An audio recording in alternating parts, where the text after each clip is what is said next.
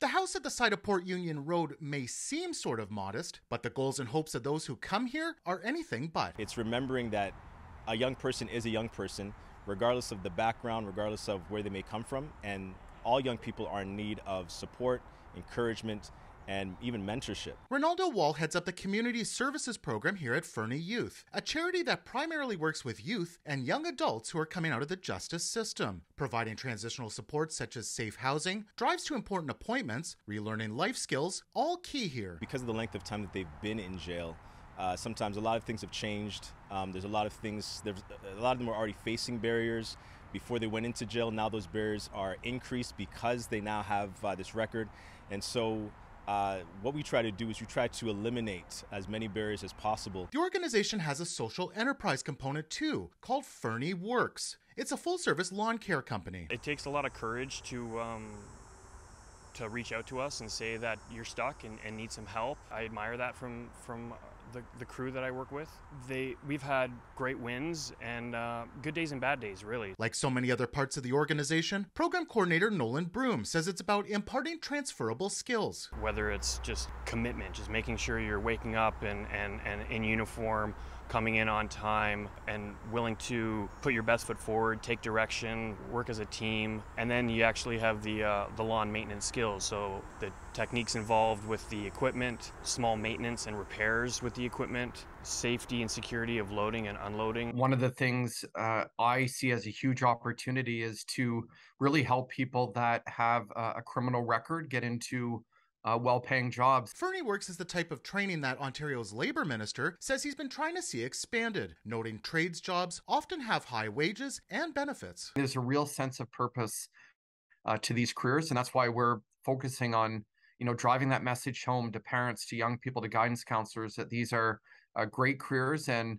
not every single young person has to go to university to be successful. They've been pretty good. They've been actually really good to me personally, and to the other new teammates that came in.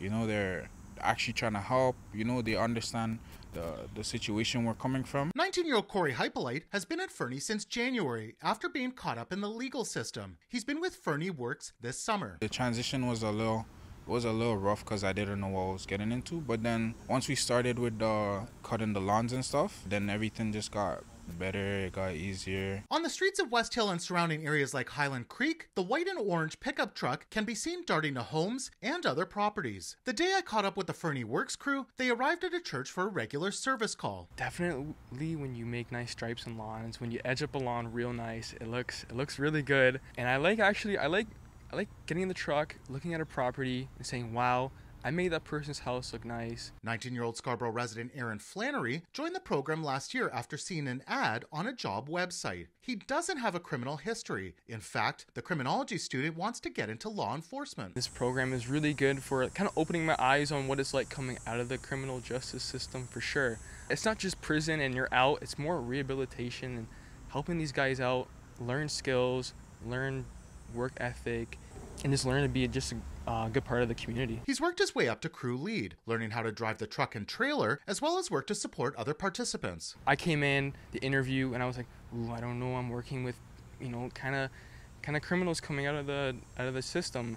And then I realized everyone has their own story. Everyone's the same. So just, if you see somebody, don't judge them. Just think of them as yourself. Corey Hypolite has learned how to use the zero-turn mower, trimmers, and push mowers in his 8 months. It makes you feel good. You come here, you see a property that needs cleaning up, it needs help, and then when you're done, you leave, you see the property looking way better, you feel better, you feel accomplished, you feel like you did something. The 19-year-old, who said he was at a point where he wanted to make better decisions before joining, is now thinking about getting into business for himself. The best thing you can do is find stability, Stability is something that would help you get a clear head on what you want to do with your life.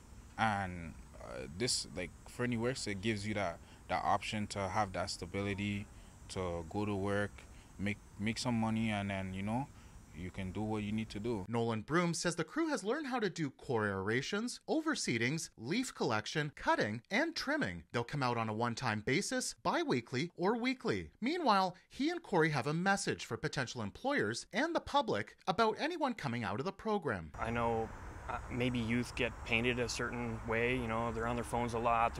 They're late. They're lazy or something like that. But that's not the case. They came to us, and we just provided the opportunity and the platform, and they're the ones that are running this business. So take a chance. You won't regret it. As employers, like, sometimes they actually just need to give some of us a chance, you know? Because we just need a little push forward to get where we need to go. Most of the time we don't get that, and that's where the downfall happens, and we get tangled back up in the system. For more on this program, head to citynews.ca. In Scarborough, Nick Westoll, City News.